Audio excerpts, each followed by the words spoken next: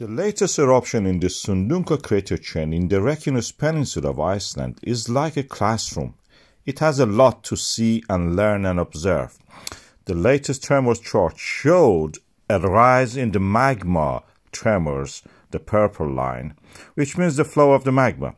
What we saw followed by that in today, just after one day, was a rise in also tectonic tremors, tectonic earthquakes. Means the magma movement created earthquakes, which are picked by our seismograms.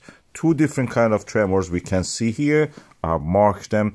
It cannot be due to the weather. I have shown you here the weather forecast. You can see that there is not very strong winds. I have repeated it 4 times. Magma opened the way and it created actually tiny tectonic tremors. That means the magma was flowing. This was after our GPS data in the Svartsengi actually were showing the input of the magma and the output of it was equal. So hence the flat line. Then a rise we are observing now, and the rise showed that the magma was accumulating, and this is changed now after this earthquake swarms that we have. And it shows the magma is entering and is flowing out. That's the little flattening at the end of that line.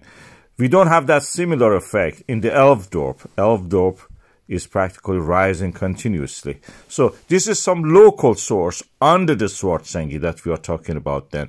I will take you to that important diagram that the University of Uppsala has published. It shows the local source under the Svartsengi is fed by a deeper source from within the earth crust, not on top of the mantle exactly, feeding the magma to the KayOne crater. This is the name I've given to that last remaining crater that is there erupting, the vent that is erupting at the moment.